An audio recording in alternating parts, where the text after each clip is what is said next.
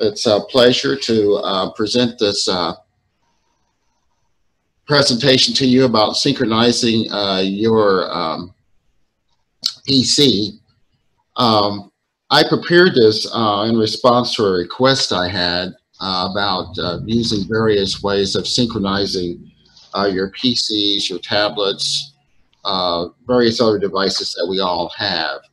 So there are numerous ways to sync our desktops, laptops, telephones, and phones, and it's particularly becoming more of a need now that we have our data, that we want to be able to use our data across platforms and operating systems.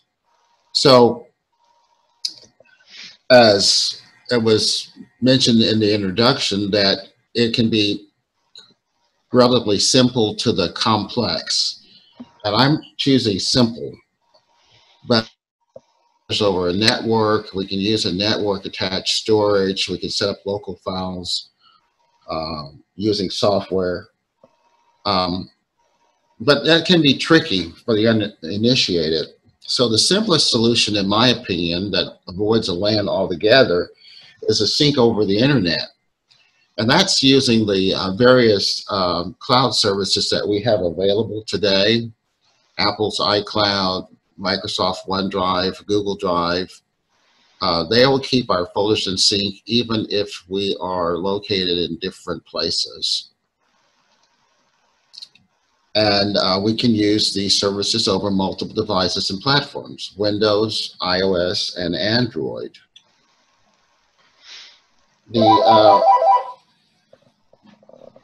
The simplest way is to be able to have your cloud storage as being your central storage location. And so it will then allow all your devices to access and share the same data, making it accessible anywhere on any device. And it's the easiest way, in my opinion, to be able to access and share your data. The only thing that we have to an issue rather is having an internet connection, but there are offline solutions that will help with that problem, and we'll talk about those as well.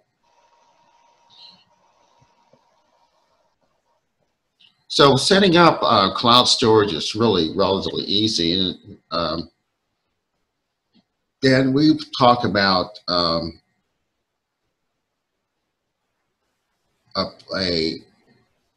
just another actual storage device. It's not physically on your computer, but it is located with servicers that are located in various places all over the world. And so that's where we'll be putting our photos, our videos, and our music and other document types.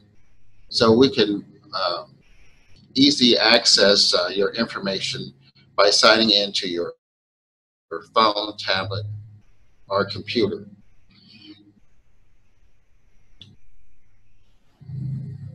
So the key to accessing a cloud server is to use a common user ID and password on all devices.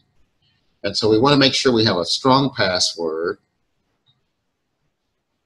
And then we want to download the applications: Dropbox, OneDrive, Google Drive, iCloud, or other. Now, most of the new operating systems will already have some of the storage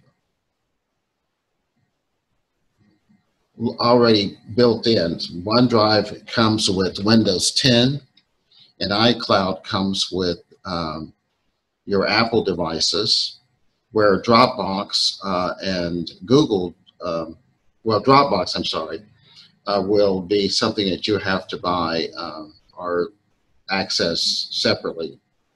But the other operating systems already have these built in: OneDrive, Google Drive, and iCloud. It's fairly simple. You want to create an account. In a lot of cases, when you create your initial install,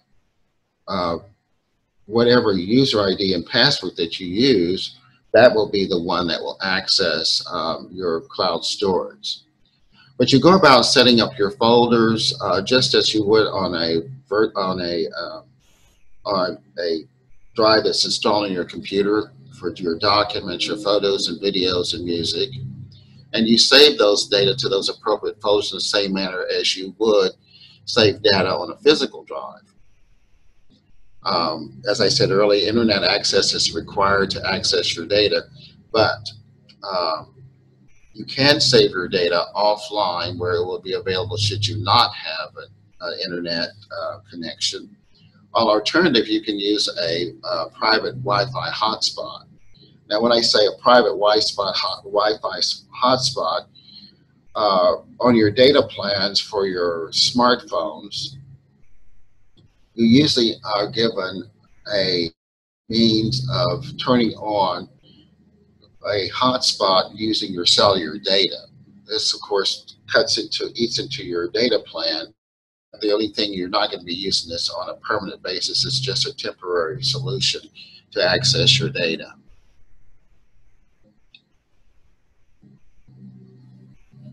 So when you're accessing your files offline, you want to be able to make sure that you have a means or understand how to go about downloading that information beforehand. If you think you're going to be going into an area that is going to be where access is not going to be unavailable, then you'll want to download those in advance.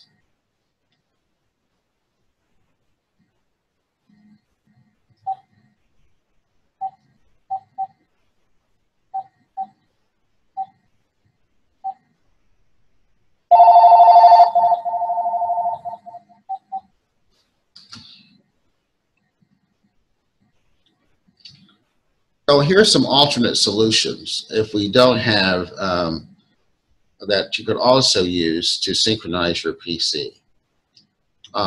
When you're synchronizing your accounts, such as your mail, contacts, calendar, you can use your Google and Microsoft services to do this.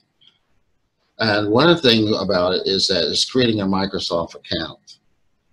If you use an email address or password to sign in to a Microsoft service, such as Hotmail, Outlook, Messenger, or Xbox Live, you already have a Microsoft account. And you can use that to sign into any Microsoft service. And if you don't have one, you can easily create one by going to https signup.live.com and following those instructions. And there you can use any email address you already use regularly, or you can create at outlook.com. I think a lot of people have gotten confused about this, but your Microsoft account is just an email address and a password. It doesn't have to be a Microsoft Live account or any of those. It could be any email address that you want to use. Like, for example, my Microsoft account is wijames@sbcglobal.net, and the password that I have assigned to that. Likewise, the Google account is the same type of situation. Is that like your Microsoft account, if you have an email address and passwords that you sign into your Gmail, then you already have a Google account. And you can use it to sign into any Google service. If you don't have an account, you can easily create one by setting up a Gmail account. And it will give you more options when you use your Google Maps, access to Google Drive, or other Google services. So what that entails is that whatever device that you use, you can use Google Drive, and you can get into your documents that you have stored. You can also use Google Drive and Google Docs across platforms. So there's not a real problem as far as being able to access the data, your photos, your calendar, or anything, whether you're using your desktop computer, your Android device, or your iPhone, iPad. All those will be accessible through Google Drive. The other way, which is more complex, is using your file and printing sharing options that you have on a computer that's running Windows. And you can share files and folders with other computers that are on your network. Now, that means that it's internal. It won't be accessible to users that are outside work. In other words, you won't be able to get to those unless you're using if you're not within that particular network. Say, for instance, if you're outside the home and you want to access a file, then you can't use file and print sharing in that manner. But sharing passwords and files with Windows 10 is secured by logon details of the computer they're stored on, and anyone who wants to open a shared file or folder will need to know that password of that sharing computer. So it is possible that anyone access files you share by editing the permissions. And to do so, it's just a matter of going in and right-clicking on that particular file or folder and then going in and editing the permissions. But if you're the only person who uses your network and you just want to be able to access your files and folders on different devices, you can change the settings to turn on password protected sharing. That means that anyone connected to your network can open any file or folder you've shared. And this, of course, is recommended to the only person using that network. And as I said before, you can go to the control panel or settings, in this case, Network and Sharing Center, change the advanced sharing settings, click on all networks, password protected sharing, click the option that says turn off password protected sharing, and then save your changes. Printer sharing allows you to make an attached printer available to other computer users on the network. And if you're connected to a public network or location, such as a cafe and library, you may want to turn off file and printer sharing until you're connected to a private network location.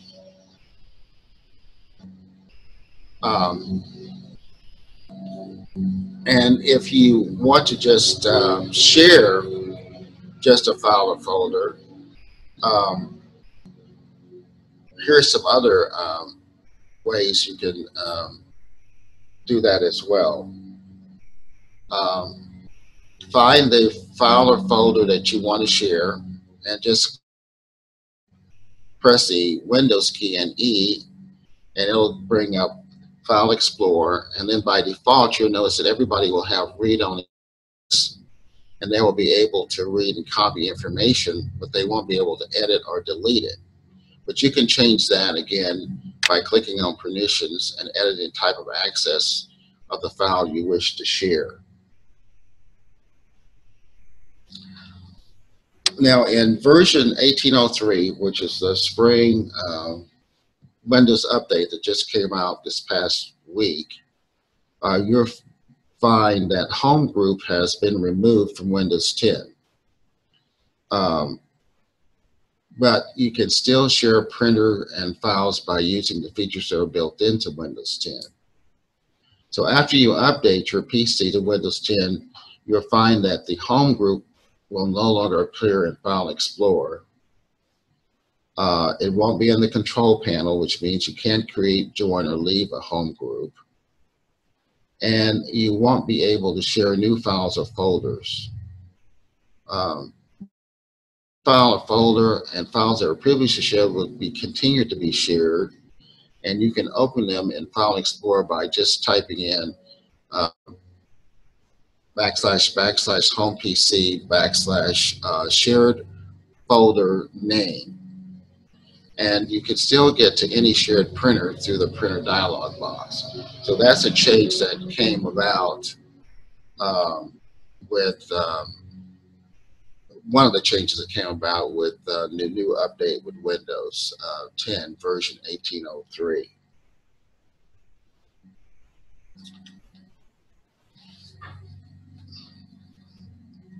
We all have a need, of course, of syncing email across devices.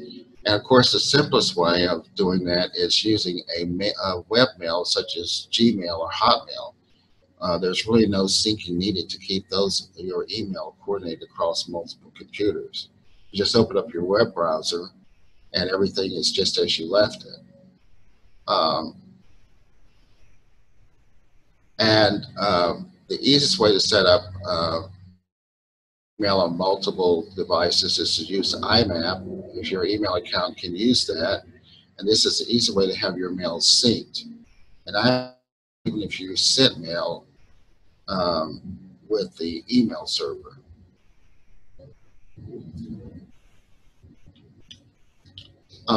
Those that prefer are required to use a desktop program like Microsoft Outlook or Thunderbird.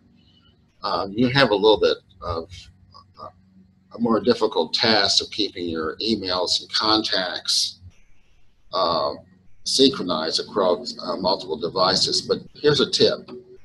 Move your Outlook PST files or Thunderbird profile to Dropbox so that all your settings are automatically synced between your computers.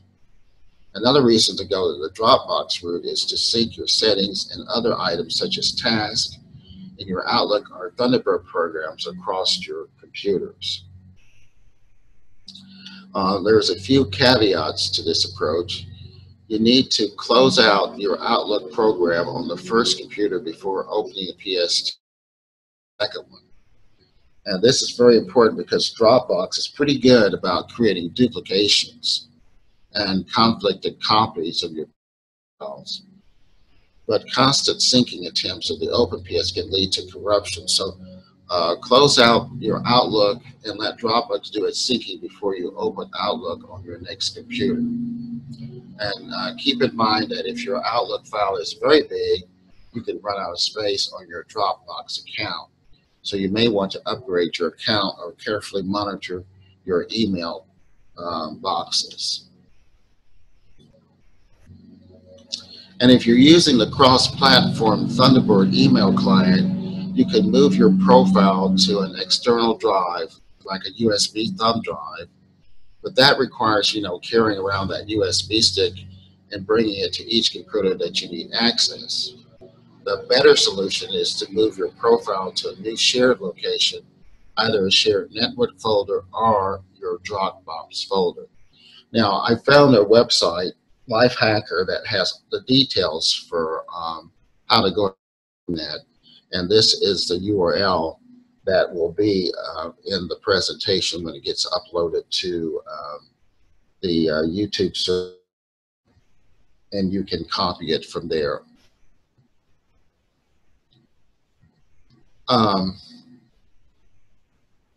Syncing photos across devices. I get questions about this all the time, how they can find their photos that they've taken on their phone, on your PC, and vice versa. But most everybody these days are using a smartphone to take photos. And the issue is getting the photos from your phone to your other devices. So syncing your devices with Dropbox and Google Photos will solve that problem. And it's just simply by going in the settings in Dropbox or Google Photos and turning on the camera uploads. And then it will then, as you take the picture, at some point it will upload those. The best way I have mine set is only on Wi-Fi, because you don't want to use your cellular data to be expended trying to get photos loaded up to your other devices. So when you get into a Wi-Fi situation, then that process will occur, and that will save you some data. Because remember that photos uses a lot of data when they're being uploaded. And the same thing about music is that syncing your favorite music to devices that you want to play anywhere has never been easier.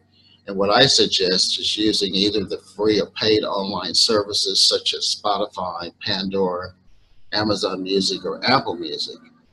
You can create your playlist on one device, and it instantly becomes available across whatever devices you're using.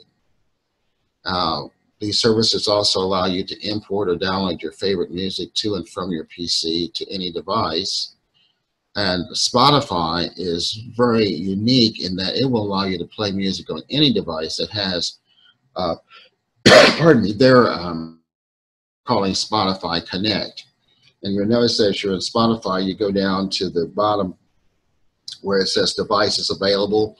You just click on that, and then you'll see all the devices that are on your network or on the internet. And you can just select the one that you want, and it'll play to that device.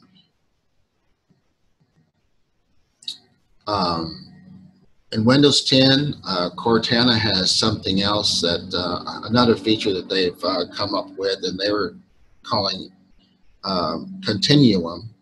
And so if you're running a Windows 10 version 17.9 or later, Cortana comes with what they call Pick Up Where I Left Off. And when that's enabled, it'll allow you, allow some of the apps you're running during previous sessions to be restored automatically. This feature works best with Microsoft products.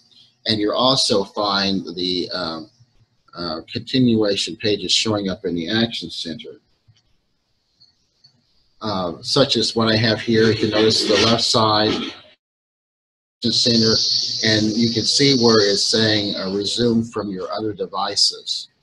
And in this case, there was a that I was looking at, and it's showing here. There was another website. There's some PowerPoint presentation. All these things were being looked at or viewed on a different device, and now I can click on those and resume them on my PC. So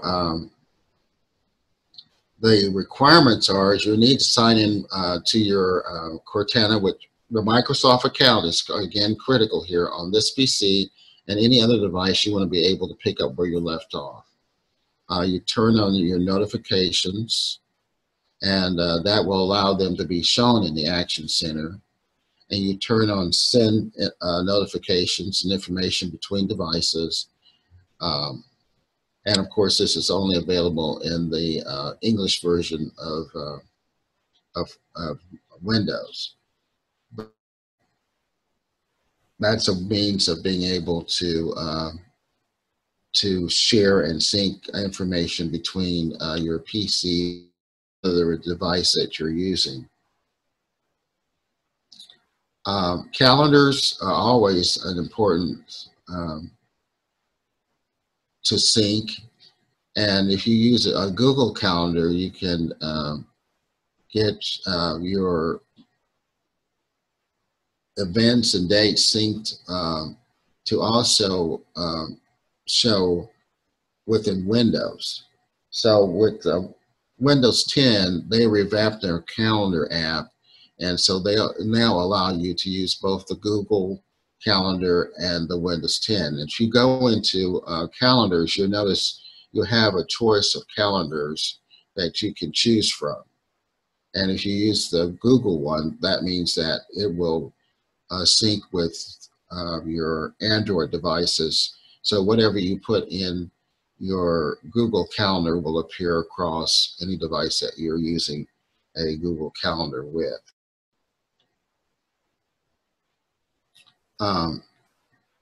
So the process of that is that in Windows, just go in and add your Google account, and choose the Google option, and you follow the prompts, and it will then customize your calendar to your liking.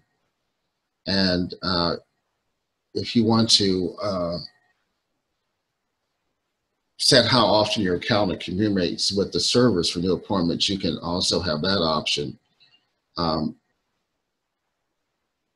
But keep in mind, once you add your Google Calendar, Google account to the counter, Windows will automatically sync your attached mail.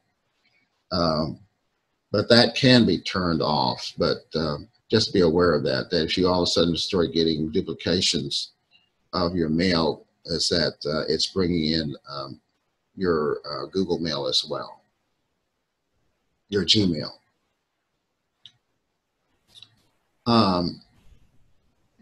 Syncing iPads and iPhones has always been somewhat of a problem.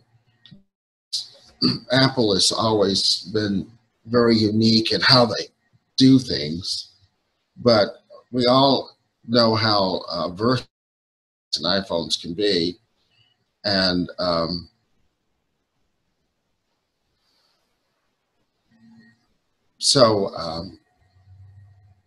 if you configure them right and add the right applications, you can allow them to sync as well. So the easiest method is to use the free mobile apps such as Word, Excel, PowerPoint, which are available from Microsoft, or Google Docs in the App Store. Again, a single user ID and password will allow you to access your data from anywhere on any device.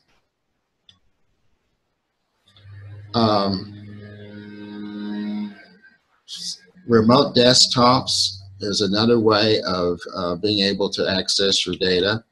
But the remote desktop that's included in Windows 10 is not a syncing application. It's really a simple app that allows you to use your Windows PC or your Windows, Android, or iOS that's connected to another PC. And there are some settings that you can use. Is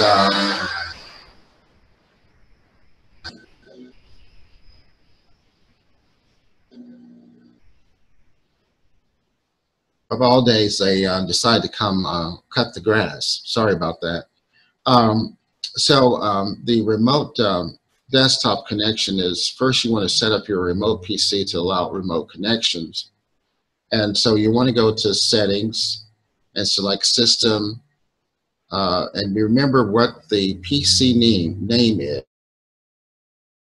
is, because you'll need that later. And then on the related settings, select System Info. And in the left pane of the system window, select Advanced System Settings.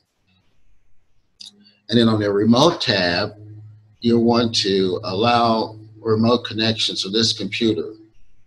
And then again, go to your settings icon, select System, and then go to Power and Sleep, and check to make sure that sleep is not set to never. Because if the machine to sleep, then you won't be able to connect to it.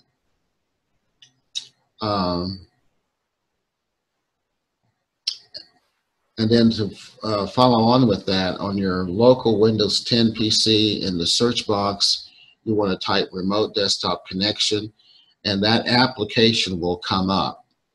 And then you type in the full name of the PC. Remember, we said remember the PC that you want to connect to, and then select Connect.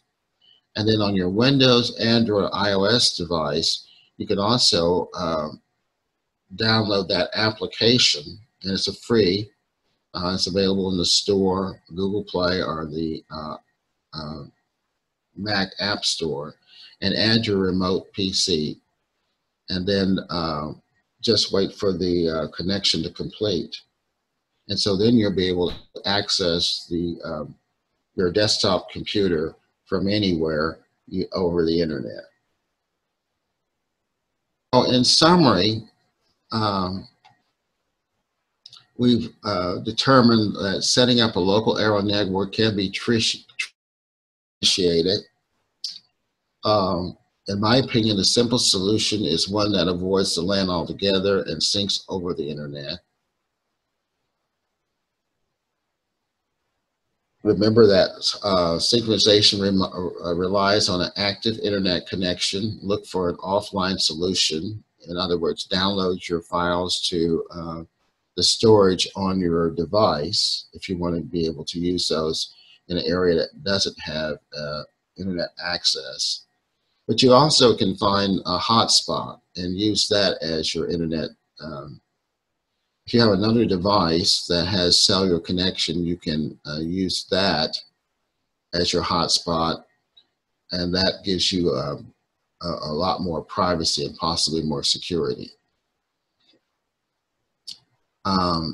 Services like Dropbox, Apple iCloud, Google Drive, and Microsoft OneDrive keep folders, and even if the PCs are on different continents. You can sync your photos using online services such as Dropbox, iCloud, or Google Photos. And you can sync your music using free or paid services such as Spotify and Pandora. So some other alternatives are share your individual files and folders with file sharing. iTunes syncs files and folders to your PC. Third-party software available in the Play Store to simply copy files. You can sync your email using webmail, Gmail, Hotmail.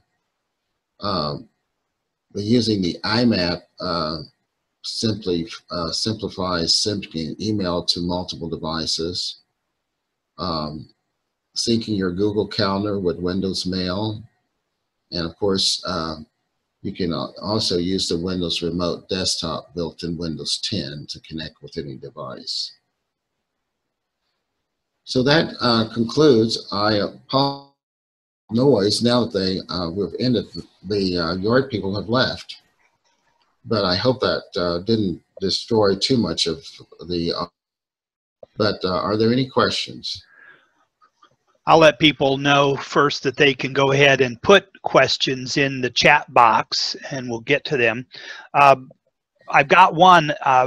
Can you go back on your slides to the one where you had the tiny URL for syncing, the instructions for syncing your Thunderbird profile? Sure.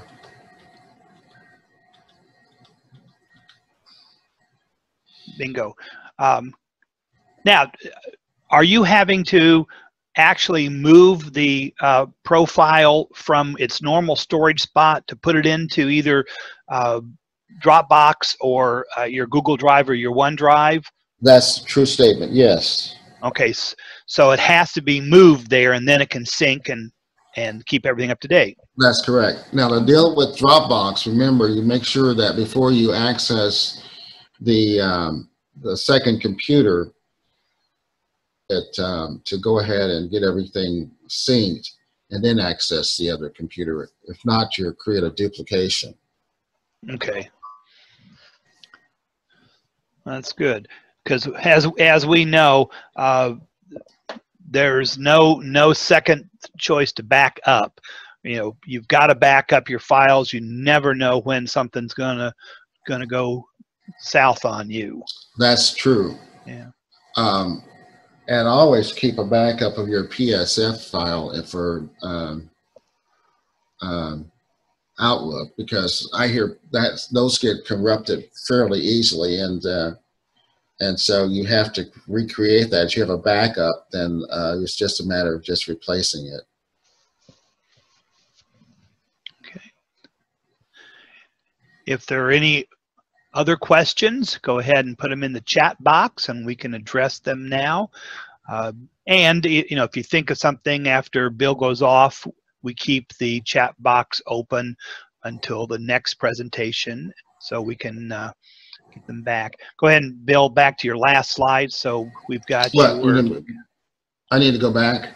No, go to your final slide so people have access to your contacts. Yeah.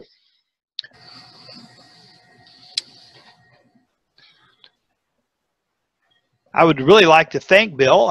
I glad it was Bill who's been on these VTCs many times, so his internet cutting out didn't just totally panic everybody. But that does happen. You know, you're at the mercy of what's out there at that end. Oh, here's a question: how do you handle virus protection on shared files? Oh, that's a good question. It would be dependent on the device that you're using. most people do not use antiviruses on their tablets or phones, although there are products out there. So it would be dependent on the device. That the antivirus would be on the device that you're using. So if you're concerned to load the antivirus on that particular device. Um, so, um, in my opinion, what's happening is that if you have antivirus on your PC, then it's protecting those files that you have, even though you transfer them to another device. They should be virus-free between that transaction.